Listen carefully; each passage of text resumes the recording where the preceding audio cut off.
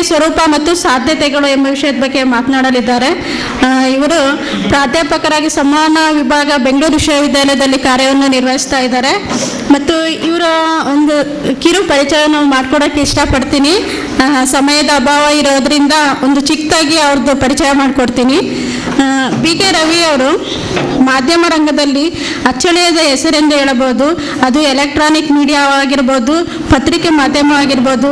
ಅಲ್ಲಿ B K ರವಿಯವರ ಶಿಷ್ಯ ಬಳಗ ವಿಲ್ಲವೆಂದೇನಿಲ್ಲ.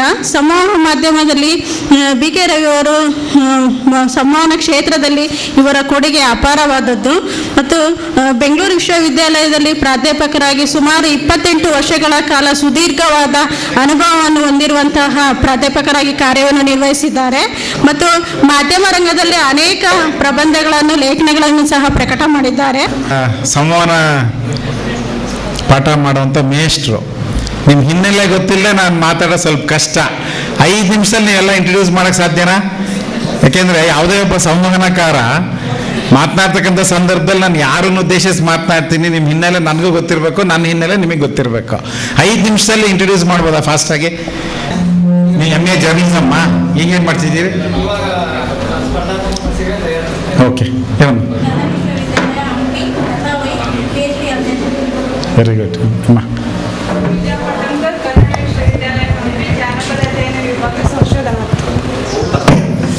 ಶಿವಪ್ಪ ಮಾದರ್ ಅಂತೇಳಿ ಸರ್, ಧಾರವಾಡ, ಜರ್ನಲಿಸಮ್ ಸ್ಟೂಡೆಂಟ್ ರೀ.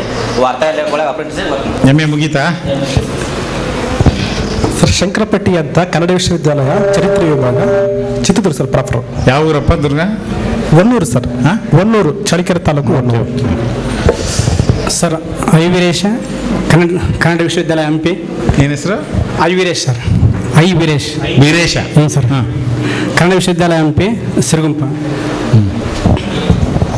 ಶಾಂತಾತ್ಮಿ, ಹಾಸನದಲ್ಲಿ ಸ್ಕೂಲ್ ಟೀಚರ್ ಆಗಿ ಕೆಲಸ ಮಾಡ್ತಿದ್ದೀನಿ. ಕನ್ನಡ ವಿಶ್ವವಿದ್ಯಾನಿಲಯದಲ್ಲಿ PhD ಮಾಡ್ತಾ ಇದ್ದೀನಿ. ಶಿವಲಿಂಗ ನಾಗೋಲಿ, ಧಾರವಾಡದಲ್ಲಿದ್ದೀನಿ.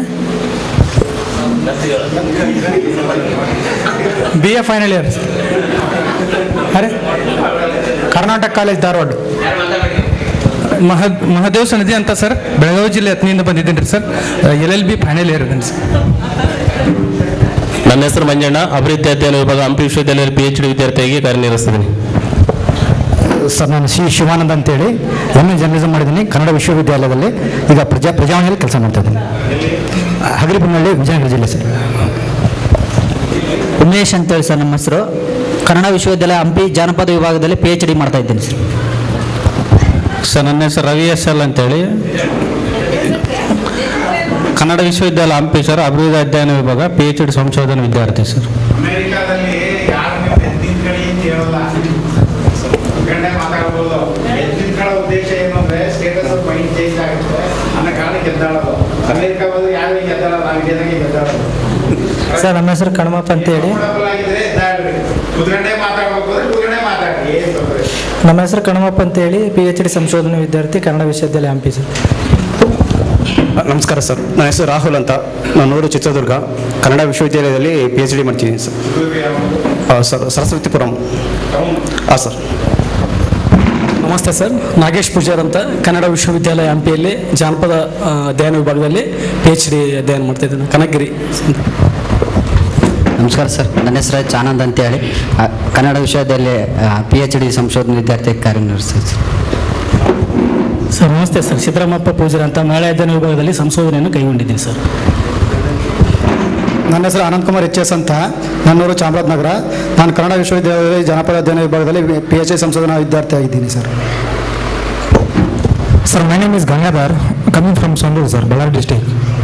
I am studying now department of development studies in Kannada university, PhD sir. Thank you. Chandrashekarappa ಅಂತೇಳಿ ಸರ್, ಲಿಂಗ್ಸ್ಕೂರು ತಾಲೂಕು, ರಾಯಚೂರು ಜಿಲ್ಲೆ, ಕನ್ನಡ ವಿಶ್ವವಿದ್ಯಾಲಯದ ಜಾನಪದ ಅಧ್ಯಯನ ವಿಭಾಗದಲ್ಲಿ PhD ಸಂಶೋಧನಾರ್ಥಿಯಾಗಿದೆ. ನನ್ನ ಹೆಸರು ಮಂಜುನಾಥ್ ಅಂತ, ನಾನು ಗುಂಡ್ಲುಪೇಟೆ, ಹಂಪಿ ಯೂನಿವರ್ಸಿಟಿಯಲ್ಲಿ PhD ಮಾಡ್ತಾ ಇದ್ದೀನಿ ಜಾನಪದ ಅಧ್ಯಯನ ವಿಭಾಗದಲ್ಲಿ. ನನ್ನ ಹೆಸರು ಸಂತೋಷ್ ಕುಮಾರ್ GD, ನಂದು ಊರು ಕೋಟೆನಗರಿ, ಚಿತ್ರದುರ್ಗ. ನಂದು 3 MA ಆಗಿದೆ, PhD ಥೀಸಿಸ್ ಸಬ್ಮಿಷನ್ ಆಗಿದೆ. ಈಗ ಬಿಲ್ಡರ್ಸ್ ಆಗಿ ಕೆಲಸ ಮಾಡ್ತೀನಿ, ಕನ್ನಡ ಯೂನಿವರ್ಸಿಟಿ ಹಂಪಿ. ಎಲ್ರಿಗೂ ನಮಸ್ಕಾರ, ನನ್ನ ಹೆಸರು ಜ್ಯೋತಿ ಅಂತ, ಕೊಪ್ಪಳದಿಂದ ಬಂದಿದ್ದೀನಿ. ನಾನೀಗ ಸಾಮಾಜಿಕ ಕಾರ್ಯಕರ್ತೆಯಾಗಿ ಕೆಲಸ ಮಾಡ್ತಾ ಇದ್ದೀನಿ. ಎಲ್ರಿಗೂ ನಮಸ್ಕಾರ. ನನ್ನ ಹೆಸರು ಮಂಜುಳಾ CH ಅಂತ. ನಾನು ಹೈಸ್ಕೂಲ್ ಟೀಚರು. ಹಾಗೆ ಹಾಸನ ಜಿಲ್ಲೆಯಲ್ಲಿ ಒಂದು ಸಣ್ಣ ಸಾಹಿತಿ ಹಾಗೂ ಕವಯತ್ರಿ ಲೇಖಕಿಯಾಗಿ ವರ್ಕ್ ಮಾಡ್ತಾ ಇದ್ದೇನೆ. ಎಲ್ರಿಗೂ ನಮಸ್ಕಾರ. ನನ್ನ ಹೆಸರು ಶೈಲಜಾ ಅಂತ. ನಾನು ದಕ್ಷಿಣ ಕನ್ನಡ ಜಿಲ್ಲೆಯ ಮೂಡುಬಿದ್ರೆ ತಾಲೂಕಿನ ಬೆಳವಾಯಿ ಗ್ರಾಮದಿಂದ ಬಂದಿದ್ದೀನಿ. ನಾನು D.Ed BA ಕಂಪ್ಲೀಟ್ ಆಗಿದೆ. ನಾನು ಶಿಕ್ಷಕಿಯಾಗಿ ಕೆಲಸ ಮಾಡ್ತಾ ಇದ್ದೀನಿ ಸದ್ಯಕ್ಕೆ, ಅತಿಥಿ ಶಿಕ್ಷಕಿಯಾಗಿ. Thank you. ಎಲ್ಲರಿಗೂ ನಮಸ್ಕಾರ. ನನ್ನ ಹೆಸರು ರಾಧಾ ಕೊಡಗು, ಕರ್ನಾಟಕ ನಾಟಕ ಅಕಾಡೆಮಿ ಮೆಂಬರ್. ನಾನು ಮೂಲತಃ ಕೊಡಗಲ್ಲಿದ್ದೀನಿ. ಕ್ಯಾಟ್ ಸಂಸ್ಥೆಯ ಪ್ರೋಗ್ರಾಮ್ ಡೈರೆಕ್ಟರ್ ಆಗಿ ಕೆಲಸ ಮಾಡ್ತಾ ಇದ್ದೀನಿ. ನಮಸ್ತೆ. ಎಲ್ರಿಗೂ ನಮಸ್ಕಾರ. ನನ್ನ ಹೆಸರು ಮರಲಿಂಗ ಅಂತೇಳಿ, ಶಾವತ್ ತಾಲೂಕು, ಕಲಬುರಗಿ ಜಿಲ್ಲೆ. ನಾನು ಅತಿಥಿ ಉಪನ್ಯಾಸಕನಾಗಿ ಕೆಲಸ ಮಾಡ್ತಾ ಇದ್ದೇನೆ. MA ಕನ್ನಡ ಸಬ್ಜೆಕ್ಟಲ್ಲಿ ಕನ್ನಡ ಉಪನ್ಯಾಸಕನಾಗಿ ಕೆಲಸ ಮಾಡ್ತಾ ಇದ್ದೇನೆ ಸರ್. ಕಲಬುರಗಿ ಜಿಲ್ಲೆಯಿಂದ ಬಂದಿದ್ದೇನೆ. ಧನ್ಯವಾದಗಳು ಸರ್. ನಮಸ್ತೆ ಸರ್. ನನ್ನ ಹೆಸರು ಪವನ್ ಕುಮಾರ್. ನಾನು ಕಲಬುರಗಿಯಿಂದ ಬಂದೀನಿ. ನಾನು ಡಿಗ್ರಿ ಹೋಲ್ಡರ್ ಮತ್ತು ಸ್ವಂತ ಉದ್ಯೋಗ ಮಾಡ್ತೀನಿ ಸರ್. ನಮಸ್ತೆ ಸರ್. ನನ್ನ ಹೆಸರು ರೇಖಾ, ನೇಟಿವ್ ಹಂಪಿ ಯೂನಿವರ್ಸಿಟಿಯಲ್ಲಿ ಜಾನಪದ ಅಧ್ಯಯನ ವಿಭಾಗ ಸಂಶೋಧನಾರ್ಥಿ ಆಗಿದ್ದೀನಿ. ನಮಸ್ತೆ ಸರ್. ನನ್ನ ಹೆಸರು ಲತಾ ಅಂತ, ಬೆಂಗಳೂರಲ್ಲಿ ನಿಮ್ಮ ಬೆಂಗಳೂರು ವಿಶ್ವವಿದ್ಯಾಲಯದ ಮಾಜಿ ವಿದ್ಯಾರ್ಥಿನಿ. ಮಾಸ್ಟರ್ ಡಿಗ್ರಿ ಎಕನಾಮಿಕ್ಸ್ ಮುಗಿದಿದೆ. ಕಾಂಪಿಟೇಟಿವ್ ಎಕ್ಸಾಮ್ಗೆ ರೆಡಿ ಆಗ್ತಾ ಇದ್ದೀನಿ. Thank you. ನನ್ನ ಹೆಸರು ರಂಗಮ್ಮ ರಾಯಚೂರು ಅಂತ, M.Ed ಲಾಸ್ಟ್ ಸೆಮ್ ವಿದ್ಯಾರ್ಥಿನಿ, ಗುಲ್ಬರ್ಗಾ ಯೂನಿವರ್ಸಿಟಿ, ಕಲಬುರಗಿ. ನನ್ನ ಹೆಸರು ಶಾರದಾ, ಕನ್ನಡ ವಿಶ್ವವಿದ್ಯಾಲಯ ಹಂಪಿ ಸಮಾಜಶಾಸ್ತ್ರ ಅಧ್ಯಯನ ವಿಭಾಗದಲ್ಲಿ PhD ಮಾಡ್ತಿದ್ದೀನಿ ಸರ್. ನನ್ನ ಹೆಸರು ಶಶಿಕಲಾ JB, ಚಿತ್ರದುರ್ಗ. ಪ್ರಸ್ತುತ ಕನ್ನಡ ವಿಶ್ವವಿದ್ಯಾಲಯದಲ್ಲಿ PhD ಮಾಡ್ತಾ ಇದ್ದೀನಿ, ಮಹಿಳಾ ಅಧ್ಯಯನ ವಿಭಾಗ. Thank you. ನನ್ನ ಹೆಸರು ನಿಖಿಲಾ ದೇವಿಜಿ, ಮಂಡ್ಯ ಜಿಲ್ಲೆ KR ತಾಲೂಕಿನ ತೆಡ್ಡೆಕೆರೆ ಗ್ರಾಮದಿಂದ ಬಂದಿದ್ದೀನಿ. ನಂದು MA B.Ed ಆಗಿದೆ. ಪ್ರಸ್ತುತ ಹಂಪಿ ಕನ್ನಡ ವಿಶ್ವವಿದ್ಯಾಲಯದಲ್ಲಿ ಡಾಕ್ಟರ್ ಮಾಧವ ಪೆರಾಜೆ ಸರ್ ಅವರ ಮಾರ್ಗದರ್ಶನದಲ್ಲಿ PhD ಮಾಡ್ತಾ ಇದ್ದೀನಿ. ಮೇಡಮ್ ಇಂಟ್ರೊಡ್ಯೂಸ್ ಆಗುತ್ತೆ ಆಮೇಲೆ ನಿಮ್ದು. ನನ್ನ ಹೆಸರು ಆಶಾ ಅಂತ. ನಾನು radio active community radio ಸ್ಟೇಷನಲ್ಲಿ RJ ಆಗಿ ವರ್ಕ್ ಮಾಡ್ತಾ ಇದ್ದೀನಿ. ಭಾಳಷ್ಟು ಶೈಕ್ಷಣಿಕ ಹಿನ್ನೆಲೆಯಿಂದ ಅನೇಕರು ಈ ಕಂಪಟದಲ್ಲಿ ಪಾಲ್ಗೊಂಡಿರ್ತಕ್ಕಂಥದ್ದು ಭಾಳ ಸಂತೋಷದ ವಿಷಯ. ಅದರಲ್ಲೂ ವಿಶೇಷವಾಗಿ ಭಾಳ ಜನ PhDs ಇದ್ದೀರಿ, ಭಾಳ ಜನ PG ಮಾಡೋರು ಇದ್ದೀರಿ, ಟೀಚರ್ಸ್ ಇದ್ದೀರಿ, ಸೋಷಿಯಲ್ ವರ್ಕರ್ಸ್ ಇದ್ದೀರಿ. ಇಟ್ಸ್ ಎ ಕಾಂಬಿನೇಷನ್ ಆಫ್ ಭಾಳಷ್ಟು ಹಿನ್ನೆಲೆಗಳಿಂದ ಬಂದಿರತಕ್ಕಂಥವ್ರು. ವಿಶೇಷವಾಗಿ ಇವತ್ತು ನಾವು ಮಾತನಾಡಬೇಕಾಗಿದ್ದ ವಿಷಯ ಈ ಅಭಿವ್ಯಕ್ತಿಯ ಸ್ವರೂಪ ಮತ್ತು ಸಾಧ್ಯತೆಗಳ ಬಗ್ಗೆ. ಅಂದರೆ ಮಾಧ್ಯಮಕ್ಕೆ ಸಂಬಂಧಪಟ್ಟ ಹಾಗೆ ಈ ಕನ್ನಡ ಸಾಹಿತ್ಯ ಅಕಾಡೆಮಿ, ಕರ್ನಾಟಕ ಸಾಹಿತ್ಯ ಅಕಾಡೆಮಿ ಇವತ್ತು ಏನು ಬೆಳಿಗ್ಗೆಯಿಂದ ತಾವು ಎಲ್ಲರನ್ನೂ ಕೂಡ ಮಾತುಗಳನ್ನು ಕೇಳಿದ್ದೀರಿ. ವಿಶೇಷವಾಗಿ ಇದು ಮಾಧ್ಯಮವನ್ನು ಪ್ರವೇಶಿಸೋ ಹಿನ್ನೆಲೆಯಲ್ಲಿ ಬರಹ ಮತ್ತು ಸಂವಹನ ಕೌಶಲ್ಯವನ್ನು ಹೇಗೆ ವೃದ್ಧಿ ಮಾಡ್ಕೋಬೇಕು ಅನ್ನುವಂಥದ್ರ ಬಗ್ಗೆ ನಡೀತಾ ಇರ್ತಕ್ಕಂಥ ಈ ಕಮ್ಮಟ ಬಹಳ ಮುಖ್ಯವಾದಂಥದ್ದು. ವಿಶೇಷವಾಗಿ ಈ ರಾಷ್ಟ್ರದಲ್ಲಿ ಶೋಷಿತ ವರ್ಗಗಳಿಂದ ಬಂದಿರತಕ್ಕಂಥ ನಾವುಗಳು ವಿಶೇಷವಾಗಿ ಅರ್ಥ ಮಾಡ್ಕೋಬೇಕಾಗಿರ್ತಕ್ಕಂಥದ್ದು. പക്ഷേ ಎಲ್ಲರೂ ತಾವೆಲ್ಲ ಪೆರಿಯಾರ್ ಅವರ ಹೆಸರನ್ನು ಕೇಳಿದಿರಿ ಅಂತ ನಾನು ಭಾವಿಸ್ತೀನಿ. ಪೆರಿಯಾರ್ ಅವರು ಒಂದು ಮಾತನ್ನು ಹೇಳ್ತಾರೆ, ಎಲ್ಲಿ ತನಕ ಶೋಷಿತ ವರ್ಗಗಳಿಗೆ, ಅವಕಾಶ ವಂಚಿತ ಸಮುದಾಯಗಳಿಗೆ, ದಲಿತ ವರ್ಗಕ್ಕೆ ಮಾಧ್ಯಮಗಳಲ್ಲಿ ಅವರ ಪ್ರಾತಿನಿಧ್ಯತೆ ಸಿಗೋದಿಲ್ಲ, ಅಲ್ಲಿ ತನಕ ಈ ರಾಷ್ಟ್ರದ ಏಳಿಗೆ ಸಾಧ್ಯವಿಲ್ಲ. ಪೆರಿಯಾರ್ ಅವರು ಭಾಳ ಹಿಂದೆನೇ ಹೇಳಿಬಿಡ್ತಾರೆ. ಈ ಮಾತನ್ನು ಯಾಕೆ ನಾನು ಈ ಸಂದರ್ಭದಲ್ಲಿ ಹೇಳಲಿಕ್ಕೆ ಬಯಸ್ತೇನೆ ಅಂತ ಹೇಳಿದರೆ, ಯಾವುದನ್ನಾದರೂ ನಾವು ಅಭಿವ್ಯಕ್ತಿಗೊಳಿಸ್ತಕ್ಕಂಥದ್ದು, ಸಂವಹನ ಕ್ರಿಯೆಯಲ್ಲಿ ತೊಡಗಿಸ್ಕೊಳ್ತಕ್ಕಂಥದ್ದು, ನಿಮ್ಮ ಸಂದೇಶವನ್ನು ಜನರಿಗೆ ತಲುಪಿಸ್ತಕ್ಕಂಥ ನಿಟ್ಟಿನಲ್ಲಿ ಮಾಧ್ಯಮ ಬಹಳ ಪ್ರಮುಖವಾದಂಥ ಪಾತ್ರವನ್ನು ವಹಿಸ್ತದೆ. ಭಾರತದ ಸಂವಿಧಾನ ರಚನೆ ಆಗ್ತಕ್ಕಂಥ ಸಂದರ್ಭದಲ್ಲಿ ನಾನು ಭಾಳ ಫಾಸ್ಟಾಗಿ ಹೋಗ್ತಿದ್ದೀನಿ, ನನಗೆ ಭಾಳ ಟೈಮ್ ಬೇಕು. ಮುಡುಬಿ ಮೇಡಮ್ ಇಲ್ಲಿ ಬಂದಿದ್ದಾರೆ. ಮುಡುಬಿಯವರು ಈ ನಾಡು ಕಂಡಂಥ ಹಿರಿಯ IAS ಅಧಿಕಾರಿಗಳಲ್ಲೊಬ್ಬರು, ಬಹಳ ದಕ್ಷ ಅಧಿಕಾರಿಗಳಲ್ಲೊಬ್ಬರು, IAS ಅಧಿಕಾರಿಗಳಲ್ಲೊಬ್ಬರು. ಅವ್ರ ಮಗಳು ಪಾಪ ಅವ್ರಿಗೂ ಮೀಟಿಂಗ್ ಇದೆ, ನನಗೂ 4 ಗಂಟೆಗೆ ಮೀಟಿಂಗ್ ಇದೆ. ಸ್ವಲ್ಪ ಈ ಊಟದ ವ್ಯತ್ಯಯ ಡಿಲೇ ಆಗಿದ್ದರಿಂದ ನಾನು ಅವ್ರಿಗೋಸ್ಕರ ನಾನು ಸ್ವಲ್ಪ ಫಾಸ್ಟಾಗಿ ಹೋಗ್ತಿದ್ದೀನಿ. ಆ್ಯಕ್ಚುಲಿ ನನಗೆ ಕೊಟ್ಟಿರ್ತಕ್ಕಂತಹ ಈ ಟಾಪಿಕ್ಕಿಗೆ ಬಹಳಷ್ಟು ಟೈಮ್ ಬೇಕು. ಇಟ್ಸ್ ನಾಟ್ ಅಭಿವ್ಯಕ್ತಿ ಬಗ್ಗೆ ಮಾತನಾಡ್ತಕ್ಕಂಥದ್ದು ಮತ್ತು ಮಾಧ್ಯಮದ ಸ್ವರೂಪದ ಬಗ್ಗೆ ಮಾತನಾಡಲಿಕ್ಕೆ ಸ್ವಲ್ಪ ಕಾಲಾವಕಾಶ ಹೆಚ್ಚು ಬೇಕು. ಸ್ವಲ್ಪ ಫಾಸ್ಟಾಗಿ ಹೋಗ್ತೀನಿ, ದಯಮಾಡಿ ತಪ್ಪು ತಿಳ್ಕೊಬೇಡಿ. ಭಾರತದ ಸಂವಿಧಾನ ರಚನೆ ಆಗ್ತಕ್ಕಂಥ ಸಂದರ್ಭದಲ್ಲಿ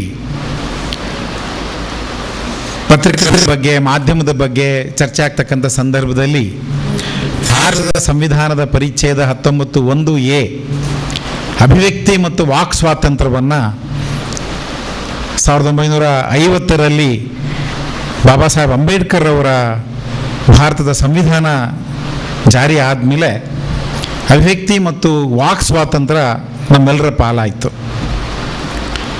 ಇದನ್ನು ಯಾಕೆ ಪತ್ರಿಕಾ ಸ್ವಾತಂತ್ರ್ಯ ಅಂತ ಕರೀಲಿಲ್ಲ, ಇದನ್ನು ಅಭಿವ್ಯಕ್ತಿ ಸ್ವಾತಂತ್ರ್ಯ ಅಂತ ಯಾಕೆ ಕರೆದ್ರು ಅನ್ನೋದ್ರ ಬಗ್ಗೆ ಬಾಬಾ ಸಾಹೇಬ್ ಅಂಬೇಡ್ಕರ್ ಅವರು ಬಹಳ ವಿಸ್ತೃತವಾದಂಥ ವಿವರಣೆಯನ್ನು ಕೊಡ್ತಾರೆ. ಯಾಕೆ ಅದನ್ನು ಪತ್ರಿಕಾ ಸ್ವಾತಂತ್ರ್ಯ, ಅಮೇರಿಕಾದ ಸಂವಿಧಾನವನ್ನು ನೀವು ತಿರುಚಿದರೆ, ತೆಗೆದು ನೋಡಿದರೆ ಫ್ರೀಡಮ್ ಆಫ್ ಪ್ರೆಸ್, ಪತ್ರಿಕಾ ಸ್ವಾತಂತ್ರ್ಯ ಅನ್ನುವಂಥ ಉಲ್ಲೇಖ ಇದೆ. ಆದರೆ ಭಾರತದಲ್ಲಿ ವಾಕ್ ಮತ್ತು ಅಭಿವ್ಯಕ್ತಿ ಸ್ವಾತಂತ್ರ್ಯ ಅಂತ ಯಾಕೆ ನಮಗೆ ಹಕ್ಕನ್ನು ಕೊಟ್ಟರು ಅಂತ ಹೇಳಿದರೆ, ಕೇವಲ ಅದು ಮುದ್ರಿತ ವಿಷಯಗಳಿಗೆ ಮಾತ್ರ ಸೀಮಿತ ಆಗದೇನೆ ನಾವು ಭಾಷಣದ ಮೂಲಕ, ಮುದ್ರಣದ ಮೂಲಕ, ಬೇರೆ ಬೇರೆ ರೀತಿಯ ಮೂಲಕ ಅಭಿವ್ಯಕ್ತಿಯನ್ನು ಮಾಡ್ತಕ್ಕಂತಹ ಸರ್ವ ಸ್ವತಂತ್ರವಾದಂತಹ ಈ ಅಭಿವ್ಯಕ್ತಿ ಸ್ವಾತಂತ್ರ್ಯ ಭಾರತದ ಪ್ರಜೆಗಳಿಗೆ ಕೊಟ್ಟಂತಹ ಮಹಾನುಭಾವ ಬಾಬಾ ಸಾಹೇಬ್ ಅಂಬೇಡ್ಕರ್ ಅವರು. ಇಟ್ಟು ನಾವೆಲ್ಲರೂ ಕೂಡ ಅಭಿವ್ಯಕ್ತಿ ಸ್ವಾತಂತ್ರ್ಯದ ದಿನಾಚರಣೆಯನ್ನು ಈ ರಾಷ್ಟ್ರದಲ್ಲಿ ಆಚರಣೆ ಮಾಡಬೇಕಾದಂಥದ್ದು ಅನಿವಾರ್ಯ. ಬಹುಶಃ ಮುಂದೆ ಬರ್ತಕ್ಕಂಥ ಚಿಂತಕರಿಗೆ, ಮುಂದೆ ಬರ್ತಕ್ಕಂತಹ ನಮ್ಮ ಏನೇನು ಈ ಪ್ರಗತಿಶೀಲರು ಈ ಬಗ್ಗೆ ಹೆಚ್ಚು ನಾವು ಮಾತನಾಡಬೇಕಾದಂಥ ಅಗತ್ಯ ಇದೆ ಅಂತ. ಅಂದರೆ ಈ ಭಾರತದ ಮಾಧ್ಯಮ ಕ್ಷೇತ್ರ ಇಷ್ಟೊಂದು ಬಲಿಷ್ಠವಾಗಿ ಮಾಧ್ಯಮ ಕ್ಷೇತ್ರದ ಈ ಬೆಳವಣಿಗೆಗೆ ಅಡಿಪಾಯವನ್ನು ಹಾಕಿಕೊಟ್ಟವರು ಭಾರತದ ಸಂವಿಧಾನದ ಬಾಬಾ ಸಾಹೇಬ್ ಅಂಬೇಡ್ಕರ್ ಅವರು. ಬಗ್ಗೆ ಭಾಳ ಜನಕ್ಕೆ ಅದರ ಬಗ್ಗೆ ಗೊತ್ತಿಲ್ಲ. ಹಾಗಾಗಿ ಈ ಅಭಿವ್ಯಕ್ತಿ ಸ್ವಾತಂತ್ರ್ಯವನ್ನು ಈಗ ನಾವು ಶೋಷಿತ ವರ್ಗಗಳಿಂದ ಬಂದಿರತಕ್ಕಂಥ ನಾವುಗಳು ಈ ಅಭಿವ್ಯಕ್ತಿ ಆ ಕಲೆಯನ್ನು ಯಾವ ರೀತಿ ನಾವು ಬಳಸ್ಕೋಬೇಕು, ಮಾಧ್ಯಮದ ಮೂಲಕ ನಾವು ಹೇಗೆ ಸಂವಹನ ಕ್ರಿಯೆಯಲ್ಲಿ ನಾವು ನಮ್ಮನ್ನು ತೊಡಗಿಸ್ಕೊಳ್ಬೇಕು, ಆ ಬಗ್ಗೆ ನಾವು ಬಹಳ ಆಳವಾದಂಥ ಚಿಂತನೆಯನ್ನು ಮಾಡಬೇಕಾಗ್ತದೆ. ಈಗ ಮಾಧ್ಯಮದ ಬಗ್ಗೆ ನಾವು ಮಾತನಾಡ್ತಕ್ಕಂಥ ಸಂದರ್ಭದಲ್ಲಿ ಪತ್ರಿಕಾ ಮಾಧ್ಯಮ ಅಂದ ತಕ್ಷಣ ನಾವೇನು ಮಾಡ್ತೀವಿ, ಮುದ್ರಿತ ಪದವನ್ನು ನೀವು ಪತ್ರಿಕಾ ಮಾಧ್ಯಮ ಅಂತ ಕರಿತೀವಿ. ವಿದ್ಯುನ್ಮಾನ ಮಾಧ್ಯಮ ಅಂದರೆ ಬಾನುಲಿ ಮತ್ತು ಟೆಲಿವಿಷನ್ ಮಾಧ್ಯಮವನ್ನು ಸೇರಿಸಿ ನಾವು ವಿದ್ಯುನ್ಮಾನ ಮಾಧ್ಯಮ ಅಂತ ಕರಿತೀವಿ. ಚಲನಚಿತ್ರ ಮಾಧ್ಯಮ ತಮಗೆಲ್ಲರಿಗೂ ಕೂಡ ಗೊತ್ತಿದೆ. ನವ ಮಾಧ್ಯಮದ ಬಗ್ಗೆನೂ ಕೂಡ ತಮಗೆಲ್ಲ ಸ್ಪಷ್ಟವಾದಂಥ ಕಲ್ಪನೆ ಇದೆ. ಅದರ ಜೊತೆಗೆ ನಮ್ಮದೇ ಆದಂತಹ ಜಾನಪದ ಕಲೆಗಳ ಪ್ರಾಕಾರವನ್ನು ಬಳಸಿಕೊಂಡು ಅಭಿವೃದ್ಧಿ ಸಂದೇಶಗಳನ್ನು ಅದರಲ್ಲಿ ಅಳವಡಿಸಿ ಅದನ್ನು ಜನ ಸಮುದಾಯಕ್ಕೆ ತಲುಪಿಸ್ತಕ್ಕಂಥ ಜಾನಪದ ಮಾಧ್ಯಮ ಕೂಡ ಒಂದಿದೆ. ಅದನ್ನು ಕೂಡ ನಾವು ಮರಿಬಾರದು. ಸಮೂಹ ಮಾಧ್ಯಮದ ಜೊತೆಗೆ ಜಾನಪದ ಮಾಧ್ಯಮ ಕೂಡ ಒಂದಿದೆ. ಆ ಜಾನಪದ ಮಾಧ್ಯಮ ಯಾವುದು? ಜಾನಪದ ಕಲಾ ಪ್ರಾಕಾರಗಳು ಎಲ್ಲಿಂದ ಹುಟ್ಟು ಬಂತು? ಜಾನಪದ ಪ್ರಾಕಾರಗಳು ಎಲ್ಲ ಶೋಷಿತ ನೊಂದ ಸಮುದಾಯಗಳಿಂದ ಹುಟ್ಟು ಬಂದಿರತಕ್ಕಂಥ ಜಾನಪದ ಕಲಾ ಪ್ರಾಕಾರಗಳು. ಆ ಜಾನಪದ ಪ್ರಾಕಾರಗಳಲ್ಲಿರ್ತಕ್ಕಂತಹ ಆ ಅಭಿವ್ಯಕ್ತಿಯ ಸಂವೇದನೆ, ಅಭಿವ್ಯಕ್ತಿಯ ಸಾಮರ್ಥ್ಯ ಬಹಳ ಮುಖ್ಯವಾದದ್ದು. ಸಮೂಹ ಮಾಧ್ಯಮಗಳಿಗಿಂತಲೂ ಕೂಡ ಹೆಚ್ಚು ಪರಿಣಾಮಕಾರಿಯಾಗಿ ಜನ ಸಮುದಾಯವನ್ನು ತಲುಪಬಲ್ಲ ಶಕ್ತಿ ಇರ್ತಕ್ಕಂತಹ ಈ ಜಾನಪದ ಕಲಾ ಪ್ರಾಕಾರಗಳನ್ನು ಕೂಡ ನಾವು ಜಾನಪದ ಮಾಧ್ಯಮವಾಗಿ, ಪರಂಪರಾನುಗತ ಜಾನಪದ ಮಾಧ್ಯಮ ಅಂತ ಕರಿತೀವಿ ನಾವು ಅದನ್ನು. ಅದು ಮುಖ್ಯವಾಹಿನಿ ಮಾಧ್ಯಮ, ಸಮೂಹ ಮಾಧ್ಯಮ ಬೇರೆ. ಈ ಮಾಧ್ಯಮವನ್ನು ಕೂಡ ನಾವು ಬಹಳ ಶಕ್ತಿಯುತವಾಗಿ, ಬಲಿಷ್ಠವಾಗಿ ಜನ ಸಮುದಾಯವನ್ನು ತಲುಪತಕ್ಕಂಥ ನಿಟ್ಟಿನಲ್ಲಿ ಅದನ್ನು ಬಳಸಬಹುದು.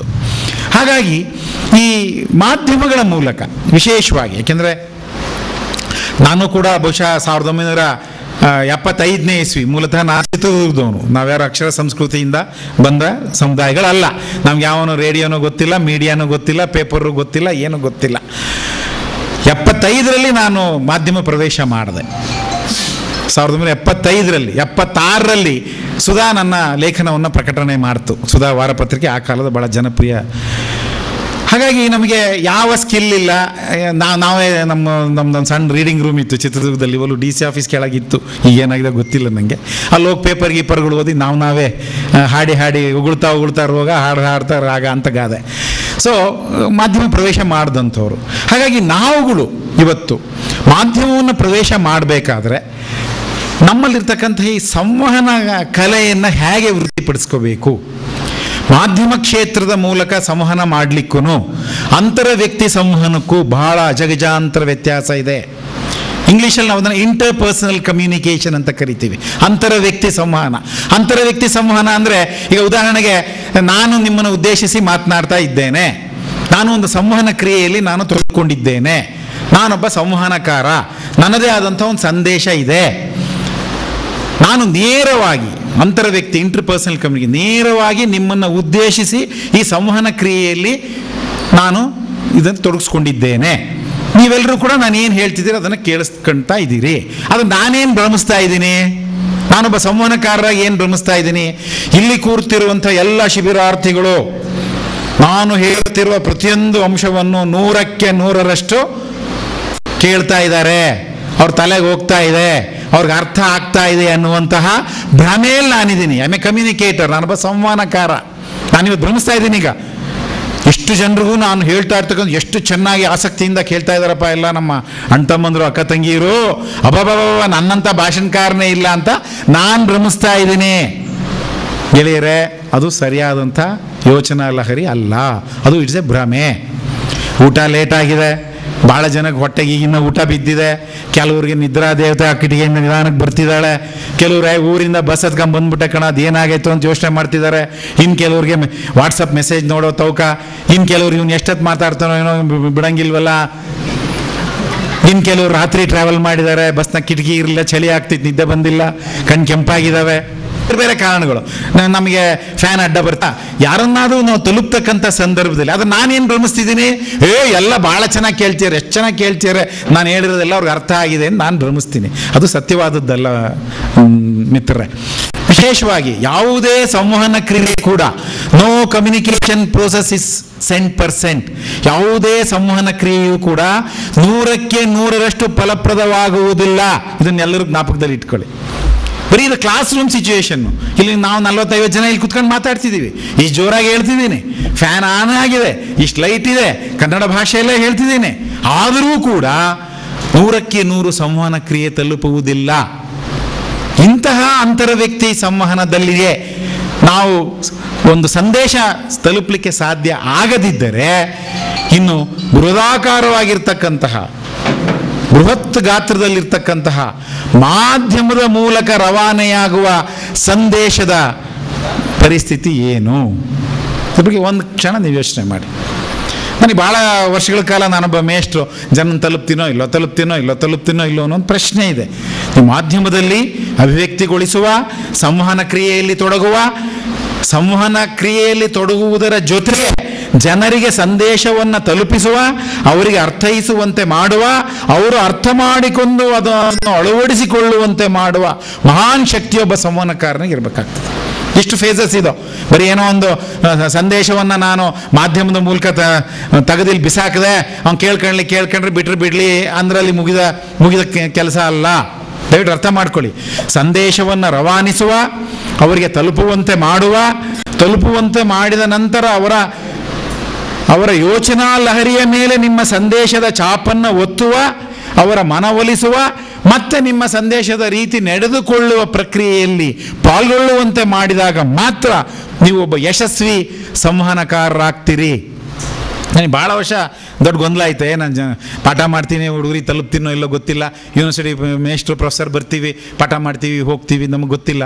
ಒಂದು ಸಣ್ಣ ಪ್ರಯೋಗವನ್ನು ಮಾಡಿದ್ವಿ. ಪ್ರಯೋಗ ಮಾಡ್ತಕ್ಕಂಥ ಸಂದರ್ಭದಲ್ಲಿ ಈ ಲ್ಯಾಬ್ ಎಕ್ಸ್ಪೆರಿಮೆಂಟಲ್ಲಿ ಭಾಳ ಕೇರ್ಫುಲ್ ಇರಬೇಕು. ಹೇಗಿರಬೇಕು? ನೀವು ಪ್ರಯೋಗ ಮಾಡ್ತಕ್ಕಂಥ ಸಂದರ್ಭದಲ್ಲಿ ನೀವು ಕುಳಿತುಕೊಳ್ಳುವ ಜಾಗ ಅಚ್ಚುಕಟ್ಟಾಗಿರಬೇಕು, ನಿಮಗೆ ಅಡೆತಡೆಗಳು ಇರಬಾರ್ದು. ಫ್ಯಾನ್ ಕೂಡ ಅಡೆತಡೆ ಆಗ್ತಾ ಇರ್ಬೋದು, ಭಾಳ ಜನಕ್ಕೆ ಗೊತ್ತಿಲ್ಲ ನನಗೆ. ಅದು ನಮ್ಮ ಏನು ಕಮ್ಯುನಿಕೇಷನ್ ಬ್ಯಾರಿಯರ್ ಅಂತ ಕರಿತೀವಿ ನಾವು, ಸಂವಹನಕ್ಕೆ ಬರುವ ಅಡ್ಡಿಗಳಲ್ಲಿ ಅದು ಕೂಡ ಒಂದು. ಅದನ್ನು ನಾವು ತಳ್ಳಾಕಕ್ಕೆ ಸಾಧ್ಯನೇ ಇಲ್ಲ. ಆಮೇಲೆ ಎಲ್ಲರೂ ಕೂಡ ಯಾರು ಹಸ್ಕೊಂಡಿರಬಾರ್ದು, ಹಸ್ಕೊಂಡಿರೋರಿಗೆ ನಾನು ಪಾಠ ಮಾಡಿದ್ರೆ ಸಂದೇಶ ನನಗೆ ವಾಪಸ್ ಬರ್ತದೆ. ಆಮೇಲೆ ಆ ವಾತಾವರಣ ಭಾಳ ಚೆನ್ನಾಗಿರ್ಬೇಕು. ಅದಕ್ಕೆ ನಾವೇನು ಮಾಡಿದ್ವಿ, ಈಗ ನೀವೆಲ್ಲರೂ ಕೂಡ ಬೇರೆ ಬೇರೆ ಕ್ಷೇತ್ರಗಳಿಂದ ಬಂದಿರತಕ್ಕಂಥವ್ರು, ಒಂದು ಯೂನಿಫಾರ್ಮ್ ಗ್ರೂಪ್ ಅಲ್ಲ ಇದು. ಹಾಗಾಗಿ ಸಂವಹನ ಕ್ರಿಯೆ ಸ್ವಲ್ಪ ಕಷ್ಟ. ಅದಕ್ಕೆ ನಾವೇನು ಮಾಡಿದ್ವಿ, PUCನಲ್ಲಿ ಭಾಳ ಟಾಪ್ ಮಾರ್ಕ್ಸ್ ತೊಗೊಂಡಿರೋ ವಿದ್ಯಾರ್ಥಿಗಳು ಎಲ್ಲ 90+ ಆಯ್ಕೆ ಮಾಡಿದ್ವಿ. ಸ್ವಲ್ಪ ಆರ್ಟ್ಸು ಕಾಮರ್ಸ್ನವ್ರಿಗಿನ್ನ ಸೈನ್ಸ್ನವ್ರು ಭಾಳ ಜಾಣರಿರ್ತಾರೆ ಅಂತ ಸೈನ್ಸ್ನವ್ರನ್ನೇ ಆಯ್ಕೆ ಮಾಡಿ ಒಂದು 100 ಜನ ವಿದ್ಯಾರ್ಥಿಗಳನ್ನ ಆಯ್ಕೆ ಮಾಡಿದ್ವಿ. ಎಲ್ಲ 90+, ವೆರಿ ಇಂಟೆಲಿಜೆಂಟ್ ಅಂತ ನಾವು ಅಂದ್ಕೊಂಡಿದ್ವಿ. ನಾವು ದನಪನ ಕುರಿ ಕಾದರಿಗೆ ಇಂಟೆಲಿಜೆನ್ಸ್ ಯಾವುದು, ದಡ್ರೆ ಯಾವುದು, ಜಾಣ್ರೆ ಯಾವುದು ಅನ್ನೋದ್ರ ಬಗ್ಗೆ ಆ ವ್ಯಾಖ್ಯಾನ ಭಾಳ ಉದ್ದ ಆಯ್ತದೆ. ಅದಕ್ಕೆ ಹೋದ್ರೆ ತಗೊಟ್ಟೋಗ್ತೀನಿ, ಬೇಡ. ಸೊ ಒಂದು ಹೆಂಗಿರ್ಬೇಕಪ್ಪ, ಒಂದು ಏರ್ ಕಂಡೀಷನ್ ಆಡಿಟೋರಿಯಂ, ಯಾವುದೋ ಅಡೆತಡೆ ಇರಬಾರ್ದು, ಭಾಳ ನೀಟಾಗಿರ್ಬೇಕು ಆಡಿಟೋರಿಯಂ. ಉದಾಹರಣೆಗೆ ನೀವು ಯಾವ್ದಾರು ಒಂದು ಸಿನಿಮಾ ನೋಡೋಕ್ಕೆ ಕೂರಿಸ್ಬಿಟ್ಟು ನಿಮಗೆ ಒಂದು 50 ಸೊಳ್ಳೆ ಬಿಟ್ಟುಬಿಟ್ರೆ ನೀವು ಸಿನಿಮಾ ಹೆಂಗಿತ್ತಪ್ಪ ಅಂತ ಆಚೆ ಬಂದ್ಮೇಲೆ ಕೇಳಿ, ಇದು ಯಾವ ಸಿನಿಮಾ ಇಲ್ಲ ಅಂತ. ಸೊಳ್ಳೆ ಕಡ್ದಿರೋದು ಹೇಳಲ್ಲ ನೀವು, ಚೆನ್ನಾಗಿಲ್ರಿ ಸಿನಿಮಾ ಇದು. ಇಲ್ಲ ಹೆಂಡತಿ ಜೊತೆ ಜಗಳ ಆಡ್ಕೊಂಡು ಹೋಗ್ರಿ, ಥಿಯೇಟ್ರ್ನಾಗ ಕೂತ್ಕೊಳ್ರಿ, ಅದೆಂಥ ಮಯೂರನ ತೋರಿಸ್ರಿ, ಬಂಗಾರದ ಮನುಷ್ಯನ ತೋರಿಸ್ರಿ, ನಾಗರಾವನ ತೋರಿಸ್ರಿ. ಮನಸ್ಸು ನೀವು ಅದನ್ನು ರಿಸೀವ್ ಮಾಡೋ ಕೆಪಾಸಿಟಿ ಕೂಡ ಇರಬೇಕು ಅದಕ್ಕೆ. ನಾವೇನು ಮಾಡಿದ್ವಿ, ಒಂದು ಒಳ್ಳೆ ಆಡಿಟೋರಿಯಂ, ಒಳ್ಳೆ ಅದನ್ನು ಅಂದರೆ ತುಂಬ ಗಂಟೆಗಟ್ಟಲೆ ಕೊರೆದ್ರೆ ನಿಮ್ಮ ತಲೆಗೆ ಏನು ಉಳಿಯಲ್ಲ, ಅದಕ್ಕೆ ಜ್ಞಾಪಕ ಇಟ್ಕೊಳ್ಳಿ.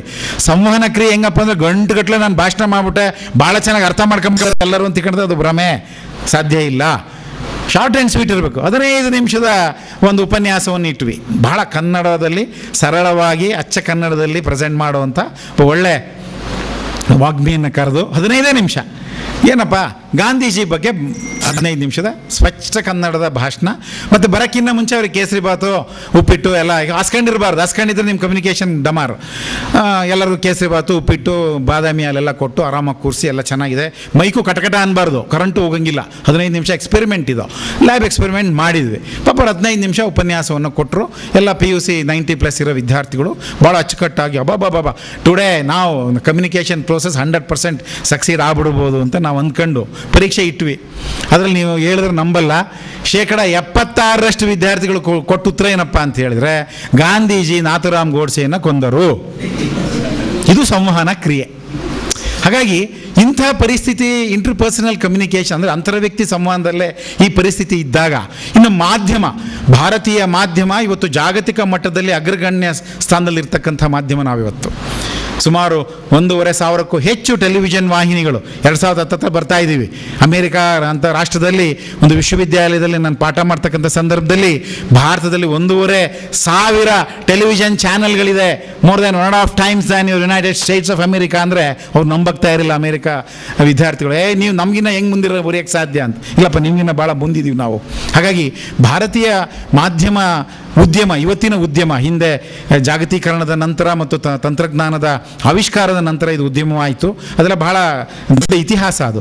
ಇಂಥ ಬೃಹತ್ ಉದ್ಯಮದಲ್ಲಿ ನಾವು ಸಂದೇಶವನ್ನು ರವಾನೆ ಮಾಡಿದಾಗ ಅದು ಎಷ್ಟರ ಮಟ್ಟಿಗೆ ತಲುಪುತ್ತೆ ಅನ್ನೋದ್ರ ಬಗ್ಗೆ ನಿಮಗೆ ಸ್ಪಷ್ಟವಾದಂಥ ಕಲ್ಪನೆ ಬೇಕು. ಅದು ಬಹಳ ಬಹಳ ಮುಖ್ಯವಾದಂಥದ್ದು. ಅದಕ್ಕೆ ನಾವು ಇಂಗ್ಲೀಷಲ್ಲಿ ಇನ್ಫಾರ್ಮೇಷನ್ ಪೊಲ್ಯೂಷನ್, ಇನ್ಫಾರ್ಮೇಷನ್ ಎಕ್ಸ್ಪ್ಲೋಷನ್ ಅನ್ನುವಂಥ ಬೇಕಾದಷ್ಟು ಪದಗಳು ಬಳಕೆ ಮಾಡ್ತೀವಿ.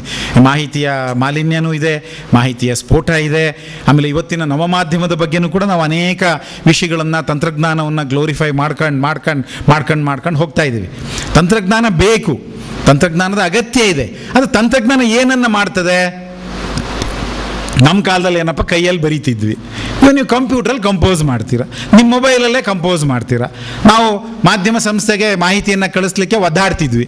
ಬೆಳಗಿನ ಜಾವ ನಮ್ಮೂರಲ್ಲಿ ಒಂದು ಟೆಲಿಗ್ರಾಫ್ ಆಫೀಸ್ ಇತ್ತು, ರೂಪವಾಣಿ ಟಾಕೀಸ್ ಅಂತ ಐತೆ, ಅದರಗಡೆ ಟೆಲಿಗ್ರಾಫ್ ಆಫೀಸ್ ಇತ್ತು. ಆಕಾಶವಾಣಿ ಬಾತ್ಮೀದಾರ ನಾನು. I was reporting for all India radio. 6 ಗಂಟೆ 40 ನಿಮಿಷದ ಬುಲೆಟಿನಿಗೆ ನಾನೊಂದು ಐಟಮ್ ಕೊಡಬೇಕು ಅಂದರೆ I use to get up by 3 o'clock. ನಮ್ಮ ಕಾಲದಲ್ಲಿ ಮೊನ್ನೆ ಡಿ ದೇವರಾಜ ಅರಸು ಅವರು ಮುಖ್ಯಮಂತ್ರಿಗಳು ಯಾವತ್ತೋ ಒಂದು ದಿವಸ ನಮ್ಮೂರಿಗೆ ಬರೋರು. ಚಿತ್ರದುರ್ಗ ಅಂದರೆ ಪೇಪರಿಗೆ ಬರ್ತಿದ್ದೆ ಭಾಳ ಕಡಿಮೆ ನಮ್ಮೂರ ಹೆಸರು. ನಿಜಲಿಂಗಪ್ಪನವ್ರು ಮಾಜಿ ಮುಖ್ಯಮಂತ್ರಿಗಳು ನಮ್ಮೂರಲ್ಲಿದ್ದರು, ಭಾಳ ಕಡಿಮೆ ನಮ್ಮೂರ ಹೆಸರು. ಡಿ ದೇವರಾಜ ಅರಸರು ಬಂದರು, ಒಂದು ಸ್ಮಾಲ್ ಪ್ರೆಸ್ ಕಾನ್ಫರೆನ್ಸ್. ಆಕಾಶವಾಣಿ ಕೊಡಲೇಬೇಕು ನ್ಯೂಸು. ಹೆಂಗೆ ತಲುಪೋದು ಆಕಾಶವಾಣಿನ? ನಮ್ಮ ಕಾಲದಲ್ಲಿ ನಿಮ್ಮ ಥರ any 1 second you can reach to any part of the world immediately. ನಮ್ಮಲ್ಲಿ ಹಂಗಲ್ಲ, ಟ್ರಂಕ್ ಕಾಲ್ ಬುಕ್ ಮಾಡಬೇಕಾಯ್ತು. ಅದು ಪ್ರೆಸ್ ಕಾಲ್. 3 ಗಂಟೆಗೆ ಎದ್ದೆ, ಸಾಯಂಕಾಲ ಮುಖ್ಯಮಂತ್ರಿಗಳು ಬಂದರು, 7-7:30 ಬೆಂಗಳೂರಿಗೆ ಹೊಟ್ಟೋದ್ರು. ನ್ಯೂಸ್ ಕೊಡ್ಬೇಕಲ್ಲ, ನಮಗೆ ಬುಲೆಟಿನ್ ಇಲ್ಲ, ಇದ್ದಿದ್ದೇ 2 ಪ್ರದೇಶ ಸಮಾಚಾರ. ಕೇಳಿದ್ರೆ ಬೆಳಿಗ್ಗೆ ಕೇಳ್ಕೊಳ್ಳಿ, ಇಲ್ಲ ಸಾಯಂಕಾಲ ಕೇಳ್ಕೊಳ್ಳಿ. ವಾರ್ತೆಗಳು ಡೆಲ್ಲಿ ಬೆಳಿಗ್ಗೆ 1, ಮಧ್ಯಾಹ್ನ 1, ಸಾಯಂಕಾಲ 1, ಬೇಕಿದ್ರೆ ಕೇಳ್ಕೊಳ್ಳಿ, ಬಿಟ್ಟರೆ ಬಿಡಿ. ಇವತ್ತು ನಿಮಗಿರುವಂಥ ಅವಕಾಶ ಅವತ್ತು ನಮ್ಮಲ್ಲಿ ಇರಲಿಲ್ಲ. ನಾನು 3 ಗಂಟೆಗೆ ಹೋಗಿ ಟೆಲಿಗ್ರಾಫ್ ಆಫೀಸಲ್ಲಿ ಕೂತ್ಕೋಬೇಕಾಯ್ತು. 3 ಗಂಟೆಯಿಂದ ನಾವು ಆಪ್ರೇಟ್ರಿಗೆ ತಲೆ ತಿನ್ನಬೇಕು. ಆಕಾಶವಾಣಿಗೆ ಒಂದು ಟ್ರಂಕ್ ಕಾಲ್ ಬುಕ್ ಮಾಡಿ ಪ್ರೆಸ್ ಕಾಲು ಅಂದರೆ 6:30ಕ್ಕೂ ಏನೋ ಸಿಗೋದ. ಅಮ್ಮ ಬೈಯರ್ ನನಗೆ. ನಾಗಮಣಿ ಹೆಸರಾವಂತಿದ್ರು ಪಾಪ, ನೀವೆಲ್ಲ ಕೇಳಿದ್ರು ಇಲ್ಲ, ಭಾಳ ಹಿರಿಯ ಸುದ್ದಿ ವಾಚಕಿಯವರು. ಏನಪ್ಪ ನಿಮ್ಗೆ ಗೊತ್ತಾಗೋದಿಲ್ಲ, 6:30 10 ನಿಮಿಷ ಇದೆ ನ್ಯೂಸ್ ಓದು, ಈಗ ಕೊಡ್ತೀಯ ಮೇಡಮ್, ಚೀಫ್ ಮಿನಿಸ್ಟರ್ ಒಂದಿದೆ, ಒಂದು ಲೈನ್ ತಗೊಂಬಿಡಿ, ಈ ಥರದ ಕೆಲಸ ಮಾಡೋದು. ಅದು ಇವತ್ತು ತಂತ್ರಜ್ಞಾನ. ಆದರೆ ಬಂಧುಗಳೇ, ಒಂದು ಗಮನದಲ್ಲಿರಲಿ, ಕೇವಲ ತಂತ್ರಜ್ಞಾನವನ್ನು ಹೊಂದಿ, it's mere presence of technology will not complete the process of communication ಅನ್ನುವಂಥದ್ದು ಒಂದು ಸಿದ್ಧಾಂತ. ಬರೀ ತಂತ್ರಜ್ಞಾನ ನನ್ನ ಜೊತೆ ಇದೆ ಅನ್ನುವುದು ಇಡೀ ಸಂವಹನ ಕ್ರಿಯೆ ಪೂರ್ಣವಾಯಿತು ಎಂದರ್ಥವಲ್ಲ ಬಂಧುಗಳೇ. ಬಹಳ ಎಚ್ಚರಿಕೆಯಿಂದ ಗಮನಿಸಬೇಕಿದನ್ನು. ತಂತ್ರಜ್ಞಾನ ನನ್ನ ಹತ್ರ ಇದೆ ಅನ್ನುವುದು ಇಡೀ ಸಂವಹನ ಕ್ರಿಯೆ ಸಂಪೂರ್ಣವಾಯಿತು ಎಂದರ್ಥವಲ್ಲ. ತಂತ್ರಜ್ಞಾನ ನಿಮ್ಮಲ್ಲಿ ಇರಬಹುದು, ಅದು ಎಷ್ಟರ ಮಟ್ಟಿಗೆ ಸಂವಹನ ಕ್ರಿಯೆಯನ್ನು ಪೂರ್ಣಗೊಳಿಸ್ತದೆ ಅನ್ನುವಂಥದ್ದು ಕೂಡ ಬಹಳ ಮುಖ್ಯ. ಈಗ ನೀವು ಬೇರೆ ರಾಷ್ಟ್ರಗಳಿಗೆ ಹೋದರೆ Indian 900 million users of mobile, 900 ದಶಲಕ್ಷ ಜನ ಮೊಬೈಲ್ಗಳನ್ನು ಈ 2025 ಯೂಸ್ ಮಾಡ್ತಾರೆ ಅಂದರೆ ದಮಕಂತ ಬಿಡ್ತಾರೆ ಜನ. ಅಯ್ಯಪ್ಪ ಇದೇನೇ ಜಗತ್ತಿನಲ್ಲಿ ಎಲ್ಲೂ ಇಲ್ಲ ಇಷ್ಟೊಂದು ಮೊಬೈಲ್ಗಳನ್ನು ಯೂಸ್ ಮಾಡ್ತೀವಿ ಅಂತ. ಆದರೆ ಒಂದು ಕ್ಷಣ ಯೋಚನೆ ಮಾಡಿ, ಎಲ್ಲರ ಹತ್ರ ಮೊಬೈಲ್ ಇದೆ, ನನ್ನ ಹತ್ರನೂ ಇದೆ. What is the percentage of useful calls you get? What is the percentage of useful messages you get? ಸುಮ್ಮನೆ ಸ್ಪೀಕ್ ಇಂಡಿಯಾ ಸ್ಪೀಕ್ ಅಂತ ನಾವು ಸ್ವಲ್ಪ ಈ ಮಧ್ಯ ಕರ್ನಾಟಕ ಉತ್ತರ ಕರ್ನಾಟಕದಲ್ಲಿ ಸ್ವಲ್ಪ ಮಾತಾಡೋದು ಜಾಸ್ತಿ. ಈ ಓಲ್ಡ್ ಮೈಸೂರಿನವ್ರು ಸ್ವಲ್ಪ ಈ ಕಡೆ ಕಮ್ಮಿ. ನಾನು ಮಧ್ಯನೂ ಅಲ್ಲ ಉತ್ತರನೂ ಅಲ್ಲ, ಮಧ್ಯ ಕರ್ನಾಟಕದ ಆದ್ದರಿಂದ ಈ ಕಡೆನೂ ಎಕ್ಸ್ಪೋಜರು ಆ ಕಡೆನೂ ಎಕ್ಸ್ಪೋಜರು. ನಮ್ಮ ಭಾಗದಾಗ ಏನಪ್ಪ ಸ್ವಲ್ಪ ಮಾತು ಜಾಸ್ತಿ ನಾವು. ಮೊಬೈಲ್ನಾಗ ಹೆಂಗೆ ಸ್ಪೀಕ್ ಇಂಡಿಯಾ ಸ್ಪೀಕ್. ನಿಮ್ಮ ಮೊಬೈಲ್ ಯಾವುದಕ್ಕೆ ಯೂಸ್ ಮಾಡ್ತೀರಿ? ನೀವು ವೆಸ್ಟರ್ನ್ ಕಂಟ್ರೀಸಲ್ಲಿ ಅದು ರಿಂಗ್ ಆಗಿದ್ದೇ ನೋಡಿಲ್ಲ ನಾನು.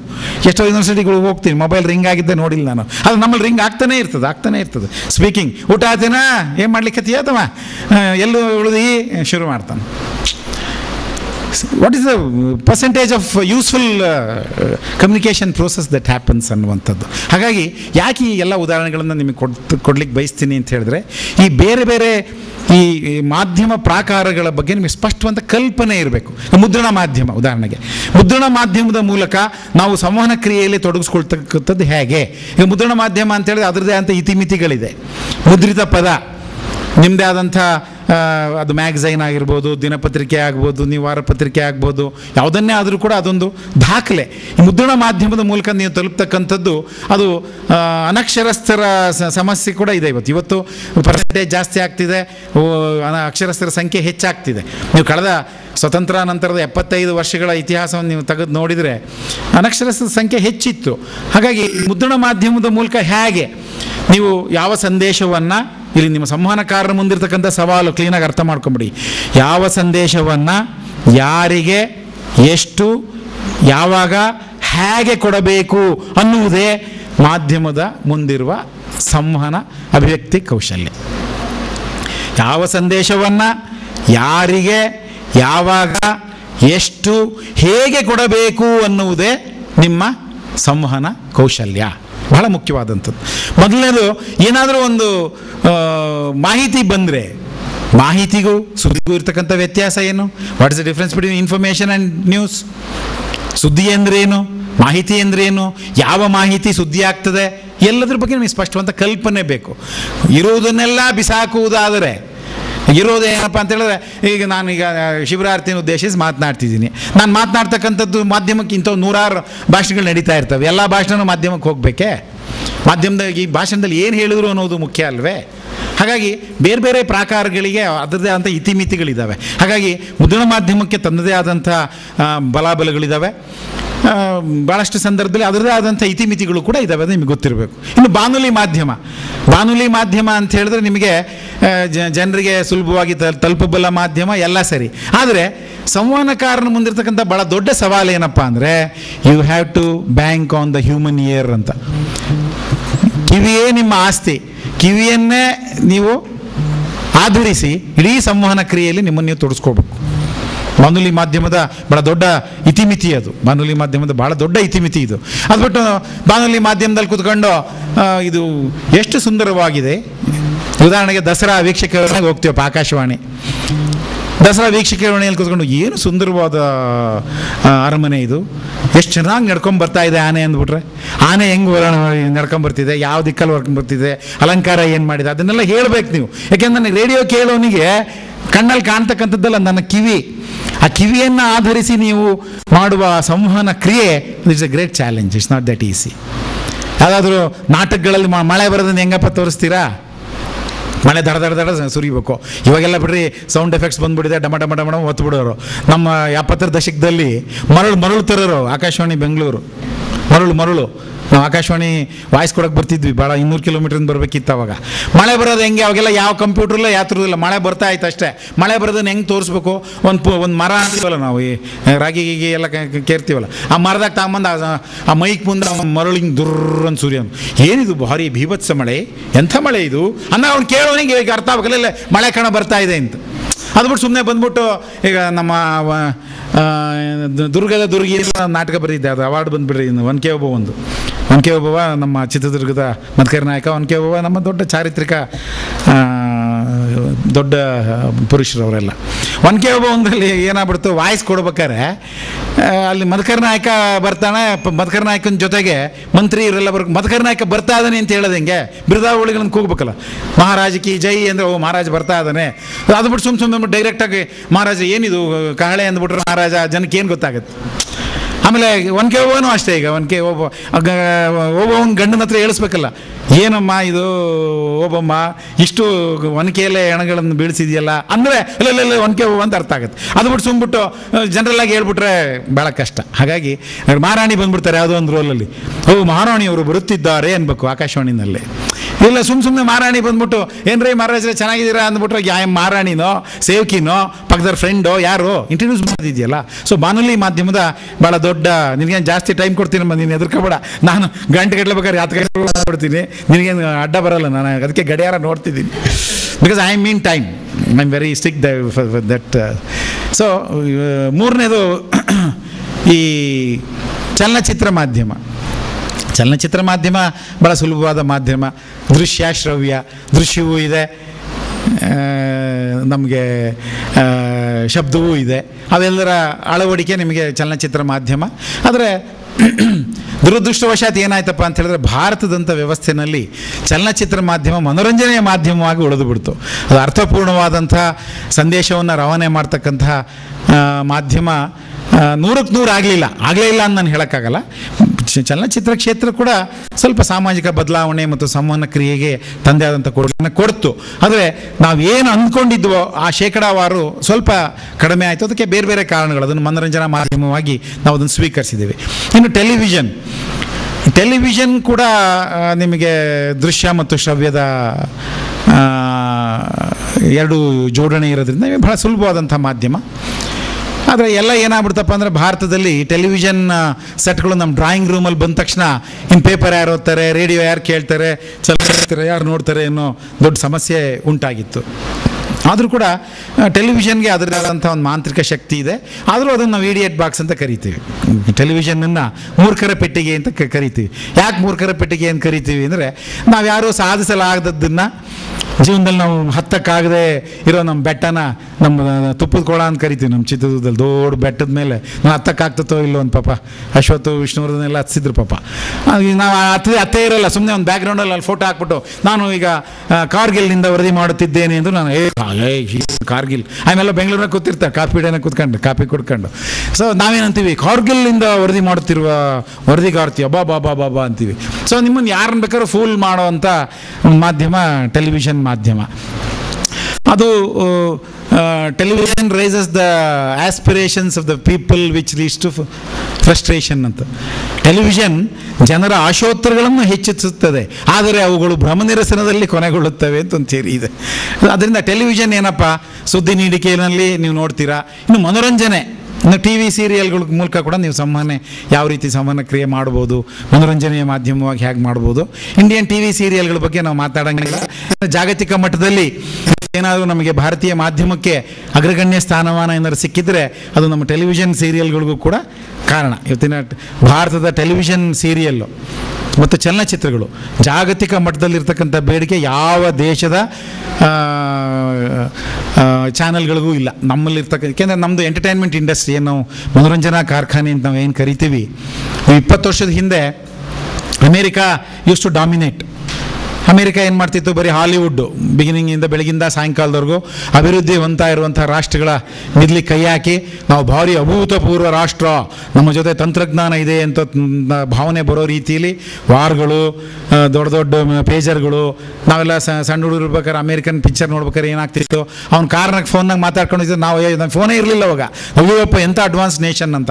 ಆ ಥರದ ಭ್ರಮೆ ಬರ್ತಕ್ಕಂತಹ ಚಲನಚಿತ್ರಗಳನ್ನು ಮಾಡಿ ಮಾಡಿ ಮಾಡಿ ಮಾಡಿ ಜಾಗತಿಕ ಮಟ್ಟದ ಭಾಳಷ್ಟು ಹಣವನ್ನು ಸಂಪಾದನೆ ಮಾಡ್ತಾ ಇದ್ದಂಥ ರಾಷ್ಟ್ರಗಳಲ್ಲಿ ಅಮೇರಿಕಾ ರಾಷ್ಟ್ರ ಒಂದು. ಆ ನಂತರ ಅವರಿಗೆ ಅನಿಮೇಷನ್ ಸಿಕ್ಬಿಡ್ತು. ಅನಿಮೇಷನ್ ಹೆಂಗೆ ವರವಾಗಿ ಸಿಕ್ಬಿಡ್ತು ಅಂದರೆ, mummy 1, mummy 2, mummy 3, mummy 4, Jurassic park 1, 2, 3, 4, 5, ಇಲ್ಲದೆ ಇರೋ ಪ್ರಾಣಿ ಸೃಷ್ಟಿಸು, ಬಾಯಿ ತೆಗ್ಸೋದು. ಈಜಿಪ್ಟ್ ಮಮ್ಮಿ ತೊಗೊಂಡು they have made lot of money. ಅದೇ ಸಂದರ್ಭದಲ್ಲಿ ನಮ್ಮ ಚೈನಾ ಈ 3 ಅಗ್ರಗಣ್ಯ ರಾಷ್ಟ್ರಗಳು ಯಾರು? ಅಮೇರಿಕಾ, ಚೈನಾ ಮತ್ತು ಜಪಾನ್. ಚೈನಾದವ್ರು ಏನು ಮಾಡ್ಬಿಟ್ಟು ಏನೋ ಭಾರಿ ದೊಡ್ಡ ಕರಾಟೆ ಇಂಡಿಯನ್ ಕಲೆ. ಇವರು ಚೈನಾದವ್ರು ನಮಗೆ ತೋರಿಸಿದ್ದಂತಂದು ಎಂಟರ್ ದ ಡ್ರ್ಯಾಗನ್ ಅಂದರೆ 100 ಡೇಸ್ ನಡಿಬೇಕು ಇಂಡಿಯಾದಲ್ಲಿ. ಕರಾಟೆ ತೋರಿಸಿ ಜಾಗತಿಕ ಮಾರುಕಟ್ಟೆ ಮಾಡ್ಕೊಂಡ್ರು. ಕಳೆದ 20-25 ವರ್ಷದಲ್ಲಿ ಏನಾಗಿದೆ, ಜಾಗತಿಕ ಮನೋರಂಜನಾ ಕಾರ್ಖಾನೆಯ ಬಹುಸಂಖ್ಯಾತ ಬೇಡಿಕೆಯನ್ನು ಈಡೇರಿಸ್ತಿರ್ತಕ್ಕಂಥದ್ದು ಭಾರತೀಯ ಮಾಧ್ಯಮ ಉದ್ಯಮ. ವೆರಿ ಸ್ಟ್ರಾಂಗ್ ಇನ್ ಎಂಟರ್ಟೈನ್ಮೆಂಟ್ ಇಂಡಸ್ಟ್ರಿ. ನಮ್ಮ ಮನೋರಂಜನಾ ಕಾರ್ಖಾನೆ ಹತ್ತಿರ ಕೂಡ ಅವರು ಸುಳಿಯೋಕ್ಕೆ ಸಾಧ್ಯ ಆಗದೆ ಇರತಕ್ಕಂತಹ ಒಂದು ಮಾಧ್ಯಮ ನಮ್ಮ ಭಾರತದ ದಲ್ಲಿ ಇವತ್ತು ಕಾರ್ಯನಿರ್ವಹಣೆ ಮಾಡ್ತಾ ಇದೆ. ಸೊ ಇನ್ನು ನವಮಾಧ್ಯಮ ನಿಮಗೆಲ್ಲ ಗೊತ್ತಿದೆ. ನಾನು ನವಮಾಧ್ಯಮದ ಮೂಲಕ ಸಂವಹನ ಕ್ರಿಯೆ ಮಾಡ್ತಕ್ಕಂಥದ್ದು. ಇವತ್ತೆಲ್ಲರ ಹತ್ರ ನಿಮ್ಮ ಹತ್ರ ಮೊಬೈಲ್ಗಳಿದ್ದಾವೆ. ನಿಮ್ಮ ಫೇಸ್ಬುಕ್ ಆಗಲಿ, ನಿಮ್ಮ ಟ್ವಿಟರ್ ಆಗಲಿ, ವಾಟ್ಸಪ್ಪಲ್ಲಾಗಲಿ, ಇನ್ಸ್ಟಾಗ್ರಾಮ್ ಎಲ್ಲದ್ರ ಮೂಲಕನೂ ಕೂಡ ನಾವು ಸಂವಹನ ಕ್ರಿಯೆಯಲ್ಲಿ ತೊಡಗಿಸ್ಕೊಳ್ತಾ ಇದ್ದೇವೆ. ಅದ್ರ ಜೊತೆಗೆ ಜಾನಪದ ಮಾಧ್ಯಮಗಳು. ಸೊ ಈ ಎಲ್ಲ ಪ್ರಾಕಾರಗಳ ಮೂಲಕ ನಾವು ಒಬ್ಬ ಸಂವಹನಕಾರರಾಗಿ, ಯಶಸ್ವಿ ಸಂವಹನಕಾರರಾಗಿ ಹೇಗೆ ನಾವು ಇವತ್ತು ಸಂವಹನ ಕ್ರಿಯೆಯಲ್ಲಿ ತೊಡಗಿಸ್ಕೋಬೇಕು ಅನ್ನುವಂಥದ್ದು ಬಹಳ ಮುಖ್ಯ. ಅದರಲ್ಲಿ ಮನೋರಂಜನೆ ಸಂವಹನ ಕ್ರಿಯೆಯೇ ಬೇರೆ, ಸುದ್ದಿ ಕೊಡ್ತಕ್ಕಂಥ ರೀತಿಯೇ ಬೇರೆ, ಮತ್ತು ಬೇರೆ ಬೇರೆ ಪ್ರಾಕಾರಗಳಿದ್ದಾವೆ. ಅದರಲ್ಲಿ ಭಾಳಷ್ಟು ಪ್ರಾಕಾರಗಳ ಮೂಲಕ ಮತ್ತು ಯಾವ್ಯಾವ ಮಾಧ್ಯಮವನ್ನು ಅನುಸರಿಸಿ ಯಾವ ಸಂದೇಶವನ್ನು ಯಾರಿಗೆ, ಎಲ್ಲಿ, ಯಾವಾಗ, ಎಷ್ಟು ಕೊಡಬೇಕು ಅದು ಕೂಡ ಬಹಳ ಮುಖ್ಯವಾದಂಥದ್ದು. ಈಗ ಸುದ್ದಿ ಮಾಡ್ತಕ್ಕಂಥ ಸಂದರ್ಭದಲ್ಲಿ ಪ್ರಮುಖವಾದದ್ದು ಅಂದರೆ ಬಹುಸಂಖ್ಯಾತ ಜನರಿಗೆ ಅನುಕೂಲವಾಗುವ ಅನಾನುಕೂಲವಾಗುವಂಥ ಅಂಶವನ್ನು ನಾವು ಪ್ರಮುಖವಾದದ್ದು ಅಂತ ಕರಿತೀವಿ. ಆ ಪ್ರಾಮುಖ್ಯತೆಗೆ ತನ್ನದೇ ಆದಂಥ ಒಂದು ಸ್ಥಾನ ಇದೆ ಮಾಧ್ಯಮದಲ್ಲಿ. ಅದನ್ನು ಅನುಸರಿಸಿ ಯಾಕೆ ಅಂತ ಹೇಳಿದ್ರೆ, ಇವಾಗ ನೀವು ಟಿ ವಿನಲ್ಲಿ ಬರೋದನ್ನ ಎಲ್ಲವನ್ನೂ ಇವಾಗ breaking news T V news ಚಾನಲ್ಸಲ್ಲಿ ಬರುತ್ತಪ್ಪ. ಹಾಗಂತ ಬ್ರೇಕಿಂಗ್ ನ್ಯೂಸ್ ಎಲ್ಲವೂ ನಮ್ಮ ತಲೆಗಿರುತ್ತಾ? ಸಾಧ್ಯನಾ? ಎಷ್ಟು ಅಬ್ಸರ್ವ್ ಆಗುತ್ತೆ ನಿಮ್ಮಲ್ಲಿ? ಸುಮ್ಮನೆ ನೀವು ತೆಗೆದು ನೋಡಿ, ಎಷ್ಟು ನೀವು ತಲೆಯಲ್ಲಿ ತುಂಬ್ಕೊಳಕ್ಕಾಗತ್ತೆ? ಅಥವಾ ನಿಮ್ಮ ವಾಟ್ಸಪ್ಪಲ್ಲಿ ಬರೋ ಎಲ್ಲ ಮೆಸೇಜ್ಗಳನ್ನೂ ನೀವು ಓದ್ತೀರಾ? ಎಲ್ಲ ಮೆಸೇಜ್ಗಳು ನಿಮ್ಗೆ ಅರ್ಥ ಆಗುತ್ತಾ? ಹಾಗಾಗಿ ಯಾವ ಪ್ರಾಕಾರದ ಮೂಲಕ, ಯಾವ ಮಾಧ್ಯಮದ ಮೂಲಕ ಯಾರಿಗೆ ಹೇಗೆ ನಾವು ಸಂವಹನ ಕ್ರಿಯೆಯಲ್ಲಿ ತೊಡಗಿಸ್ಕೊಂಡು ಆ ಸಂದೇಶ ಎಷ್ಟರ ಮಟ್ಟಿಗೆ ತಲುಪಿದೆ, ಎಷ್ಟು ಯಶಸ್ವಿಯಾಗಿ ತಲುಪ್ತದೆ ಅನ್ನುವಂಥದ್ದು ನಮ್ಮ ಮುಂದಿರ್ತಕ್ಕಂಥ ದೊಡ್ಡ ಸವಾಲು.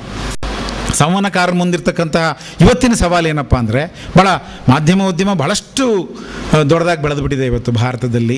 ಅದರಲ್ಲಿ ಮುಂದಿರುವಂಥದ್ದು ಈ ಸ್ಪರ್ಧೆ ಇದೆ, ವಾಣಿಜ್ಯೀಕರಣದ ಭರಾಟೆ ಇದೆ, ಸ್ಪರ್ಧಾತ್ಮಕತೆ ಇದೆ, commercialisation, privatisation, it's A mad rush, ಭಾಳ ಒತ್ತಡ. ಮಾಧ್ಯಮ ಅಂತ ಏನಪ್ಪ ಅಂತ ಹೇಳಿದ್ರೆ ರೇಸಿಂಗ್ ಅಗೇನ್ಸ್ಟ್ ಟೈಮ್ ಅಂತ, ಕಾಲದ ವಿರುದ್ಧದ ಓಟ ನಮ್ಮದು. ಮಾಧ್ಯಮದಲ್ಲಿ ಕೆಲಸ ಮಾಡ್ತಕ್ಕಂಥವ್ರು ನಾಳೆ ಪೆಂಡಿಂಗ್ ಇಡನ್ ಬಿಡ ಏನಾಗ್ತದೆ ಅನ್ನುವಂಥದ್ದಲ್ಲ. ಹಾಗಾಗಿ ಇವತ್ತು ನಮ್ಮಲ್ಲಿರ್ತಕ್ಕಂಥ ಸುದ್ದಿಯನ್ನು ಕೊಡ್ತಕ್ಕಂಥ ಸಂದರ್ಭ, ಆಮೇಲೆ ಎಲ್ಲದಕ್ಕಿಂತ ವಿಶೇಷವಾಗಿ ನಾವು ಮಾಧ್ಯಮದಲ್ಲಿ ಅವಕಾಶ ಸಿಕ್ಕಂಥ ಸಂದರ್ಭದಲ್ಲಿ ಶೋಷಿತ ವರ್ಗಗಳು, ಅವಕಾಶ ವಂಚಿತ ಸಮುದಾಯಗಳಿಗೆ ಹೇಗೆ ಸ್ಪಂದಿಸ್ತೇವೆ ಅನ್ನುವಂಥದ್ದು ಭಾಳ ಮುಖ್ಯ. ಹಳೆ ಕಾಲದಲ್ಲಿ ಯಾವುದಾದ್ರು ಮಾಧ್ಯಮಕ್ಕೆ ಹೋಗಿ ನಾನು ಸಬ್ ಎಡಿಟರ್ ಆದೆ, ರಿಪೋರ್ಟರ್ ಆದೆ, ನನ್ನೆಲ್ಲ ಕೆಲಸಕ್ಕಿಂತ ತೆಗೆದುಬಿಟ್ಟಾರೋ, ಸಂಬಳ ಕೊಡ್ತಾರೋ ಇಲ್ಲೋ ಅನ್ನುವಂಥದ್ದಿತ್ತು. ಅದು ಇವತ್ತಿನ ನಮಗಿರ್ತಕ್ಕಂಥ ಒಂದು ಅನುಕೂಲತೆ ಏನಪ್ಪ ಅಂತ ಹೇಳಿದ್ರೆ, ತಂತ್ರಜ್ಞಾನ ನಮಗೆ ವರವಾಗಿ ಬಂದಿದೆ. ಅದನ್ನು ನಾವು ಎಷ್ಟು ಪರಿಣಾಮಕಾರಿಯಾಗಿ ನಾವು ಬಳಸ್ಕೊಳ್ಳಿಕ್ಕೆ ಸಾಧ್ಯ ಅನ್ನೋದ್ರ ಬಗ್ಗೆ ನಾವು ಯೋಚನೆ ಮಾಡಬೇಕು. ನಮ್ಮ ಸಂದೇಶವನ್ನು, ಏಕೆಂದರೆ ಭಾರತದ ಪ್ರಜಾಪ್ರಭುತ್ವದ ವ್ಯವಸ್ಥೆಯಲ್ಲಿ ಬೆಳಿಗ್ಗೆ ನಮ್ಮ ಮಾನ್ಯ ಸಚಿವರು ಹೇಳಿದ್ರಲ್ಲ, ನಮ್ಮ ಕಣ್ಣೀರನ್ನು ನಾವೇ ಒರೆಸಬೇಕು. ಯಾರು ಕೂಡ ಬಂದು ನಮ್ಮನ್ನು ರಕ್ಷಣೆ ಮಾಡ್ತಾರೆ, ನಮ್ಮನ್ನು ಉದ್ಧಾರ ಮಾಡ್ತಾರೆ ಅನ್ನುವಂಥ ಭ್ರಮೆಗಳು 75 ವರ್ಷಗಳ ಇತಿಹಾಸದಲ್ಲಿ ನಮಗೆ ಅದು ಪ್ರೂವ್ ಆಗಿಲ್ಲ. ಇವತ್ತು ಅವಕಾಶ ವಂಚಿತ ಸಮುದಾಯಗಳು ಮುಖ್ಯವಾಹಿನಿಗೆ ಬರಬೇಕಾದ್ರೆ ನಾವು ಸಂಘಟಿತರಾಗಬೇಕು, ನಾವು ಕಷ್ಟ ಸುಖಗಳನ್ನು ಅರ್ಥ ಮಾಡ್ಕೋಬೇಕು. ಯಾವುದು ನಮಗೆ ಒಳ್ಳೆಯದು, ಯಾವುದು ನಮಗೆ ಒಳ್ಳೆಯದಲ್ಲ ಅನ್ನುವುದರ ವಿಮರ್ಶೆ ಮಾಡುವ ಸಾಮರ್ಥ್ಯವನ್ನು ನಾವು ಬೆಳೆಸ್ಕೋಬೇಕು. ಮತ್ತು ನಮ್ಮ ಯುವ ಪೀಳಿಗೆಗೂ ನಾವು ಅದನ್ನು ಅವರಿಗೆ ಮನದಟ್ಟು ಮಾಡಬೇಕು. ಸೊ ಅಂಥ ಅವಕಾಶ ನಮ್ಮೆಲ್ಲರಿಗೂ ಇದೆ. ಇವತ್ತು ಮಾಧ್ಯಮದಲ್ಲಿ ನೀವು ಪ್ರವೇಶ ಮಾಡಿದರೆ, ಆಮೇಲೆ ನೀವು ಬೆಳಗ್ಗೆಯಿಂದ ಅದೇ ಚರ್ಚೆ ಆಗ್ತಿದೆ, ನೀವು ಯಾರು ಬೇಕಾದ್ರೂ ಈ ಮಾಧ್ಯಮ ಅಂದ್ರೆ ಏನಪ್ಪ ಅಂತ ಹೇಳಿದ್ರೆ, ಎಕನಾಮಿಕ್ಸ್ ಬೇಕು, ಸೋಷಿಯಾಲಜಿ ಬೇಕು, ಸಿನಿಮಾ ಬೇಕು, ಕಾಮರ್ಸ್ ಬೇಕು, ಸೈನ್ಸ್ ಬೇಕು, ಮೆಡಿಸಿನ್ ಬೇಕು, ಎಂಜಿನಿಯರಿಂಗ್ ಬೇಕು, ಎಲ್ಲದರ ಅಮಾಲ್ಗಮೇಷನ್ ಮಾಧ್ಯಮ. ಇದು ಮಾಧ್ಯಮ ಅಂದರೆ ಬರೀ MA ಜರ್ನಲಿಸಮ್ ಓದಿರೋರಿಗೆ ಅಷ್ಟೇ ಅನ್ನುವಂಥದ್ದಲ್ಲ. ಹಾಗಾಗಿ ಇವತ್ತು ನೀವು ಯಶಸ್ವಿ ಸಂವಹನಕಾರರಾದರೆ, ಒಳ್ಳೆಯ ಬರಹಗಾರರಾದರೆ, ಒಳ್ಳೆಯ ಮಾತುಗಾರರಾದರೆ, ನೀವು ಯಾವುದೇ ಮಾಧ್ಯಮವನ್ನು ನೀವು ಬಳಸ್ತಕ್ಕಂಥ ಅವಕಾಶ ಇದೆ.